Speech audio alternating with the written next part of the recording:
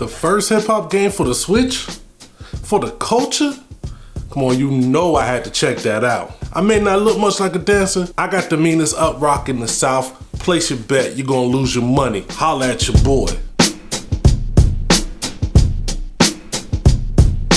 What's good, folks? It's your boy Dookie back again with B.A.N.G. Budget and new gear reviews that be get the best bang for your tech dollars. I hope 2018 is going great for you. I don't usually do this, but I'm actually going to check out a video game for the Nintendo Switch. Now, if you saw any of my video game related content, I said last year that the Switch was my favorite console between Zelda Breath of the Wild, Mario Odyssey, Mario Kart 8, Golf Story, which was my favorite. I already said that. Put a stamp on it. Certified. But it's one thing that, you know, the Switch was missing.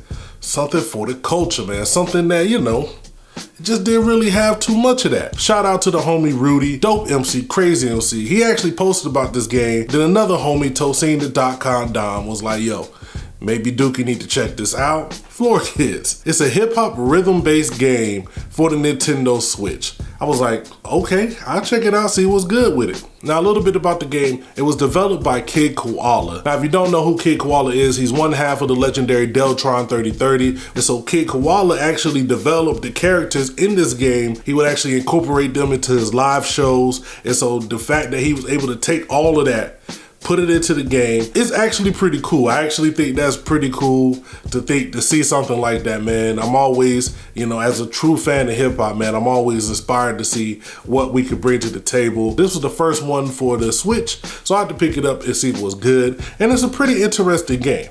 Now, first of all, you start off with one character who actually is my favorite character, the little homie Olive. I thought it was Olive at first, but they got the thing there, so it's Olive. It's a rhythm-based game where you perform in front of a crowd.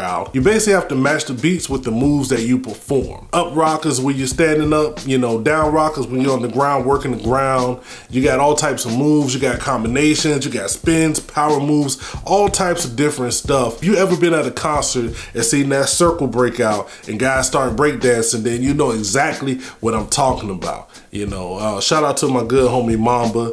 He's a great dancer. He used to just be on some breakdance stuff, but you know, now he's on next level. The whole time I was playing this game, it made me think of them, like, you know, seeing them in the circle, you know, just freestyling and working it out and throwing moves in there and all types of stuff. And this actually kind of brought me back to that. I was like, okay, that's pretty good. Now, the scoring is based off of 5 categories: funk, flavor, flow, fire, and flyness. Now, funk is just you keeping the beat. Funk is like you staying on rhythm. So, you know, you just tap into the rhythm. And every time you hit a move, you hit it on beat. And the better it is, the better your scores. You might get 40 points, 20 points, even 10 points. Flavor is just being creative, switching it up, using different moves, not just getting caught in a rut, not just, you know, running to the same. The more you run the same move, the less points you get. Flow is basically like using combos. So if you use an up rock that goes into the right down rock, then you do a power move, stuff like that, you get different combos. And it actually tells you what you can do. It's like if you're in one move, it says, hey, this is what the next move is. If you hit that and then hit that, then here's the next move for the combo. That really helps you learn the moves and learn how to pull them off in a certain way. Now, fire, that's how you respond to crowd requests. You'll be rocking and you'll see an icon come up on your left that'll say something like power move, pause, something like that. If you hit it during the time, it gives you a little timer. If you hit it while that's up, you get a bonus, and the more you hit, the better your fire is at the end of the match. And then flyness is just being extra creative. Flyness is like doing the next level type move. So you can,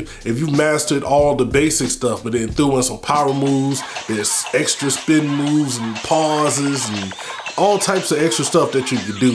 If you can master those and throw them in, then you get extra points for your flyness. Now, each round is basically like 2 matches. You rock for a certain amount of time, and then at the end you hit a breakdown. And the breakdown is basically when you stop, you know, hitting moves and you just try to hit on beat.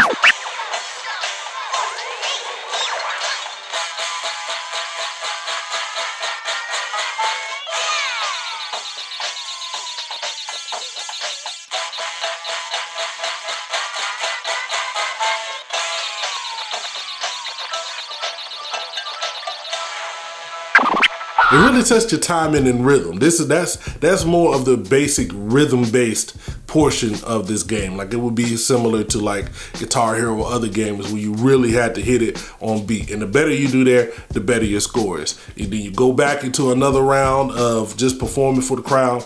Then you do a breakdown again, same thing. So basically you do the same thing twice. Now here's why I would have liked for it to maybe switch up on the breakdowns. Maybe do it a certain way on the first breakdown, do a certain way on the second, but it's basically the same thing.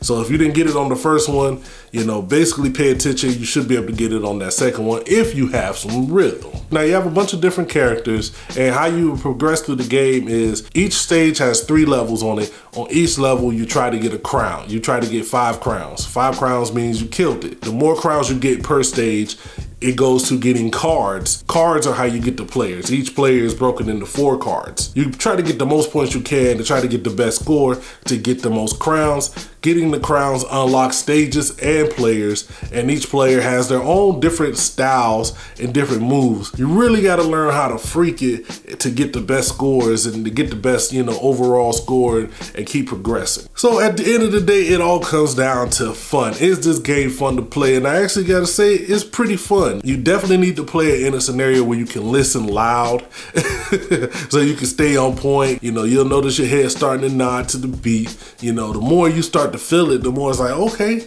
let's go. You're like, okay, I'm not mad at this. I like the music. You can tell it's all based off of old break beats.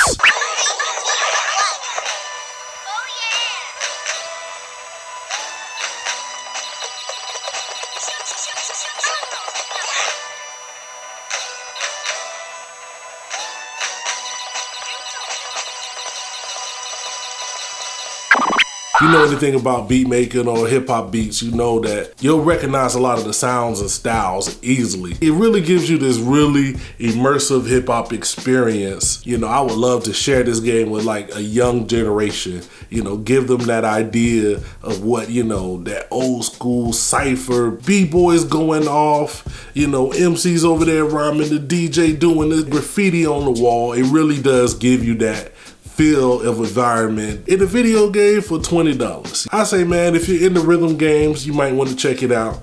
If you like hip hop, it might be a fun pickup, you know, something easy for you to play. Now, if you don't have a Switch, I wouldn't say picking up a Switch specifically for this game. But if you're looking to get a Switch and you want to try some of those other games, this is definitely something you should be able to pick up and enjoy, have some fun. Let me know down in the comments what you think. Is it something that you're looking to pick up on the Switch? Did you pick it up? Did you like it? You let me know. I'm gonna get up out of here. It's your kinfolk Dookie. Make sure you holler at your boy.